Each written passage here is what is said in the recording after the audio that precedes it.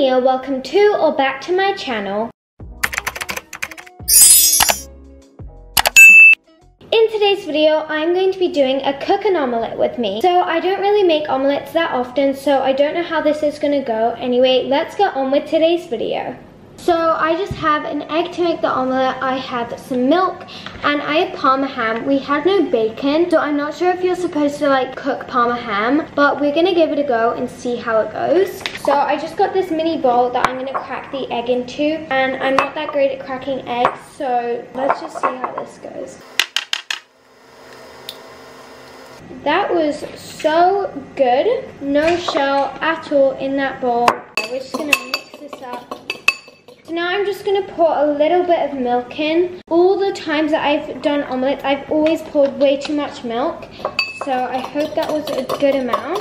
Let me just like show you guys what I've done. Like, it looks pretty good. Is what my omelette looks like so far. So now we're just gonna get a pan and cook it. So I have the pan up here on the heat. Guys, I thought this was gonna be a really professional video. Like, I'd be an expert at it, but it's literally going the opposite way. And like, I don't even know what I'm doing. Is this what people use to make their omelette things? Anyway, guys, I'm just putting butter in the pan. And like, I should probably be putting the Parma ham on, but... So we have the Parma ham opened, and now I'm just gonna put like a couple of slices in. I'm really behind, like I kept it on the heat for way too long, but you know, it's fine. Let's just put some of that on. Ooh, do you hear that sizzling, guys? Is that a good thing or a bad thing? Listen to that bubble.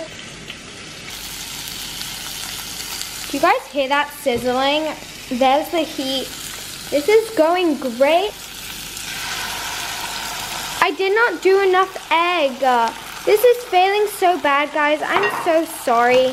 Guys, that is looking pretty good. So I honestly have no clue what I'm doing, but I'm just gonna pretend that I know exactly what I'm doing. Let's flip it.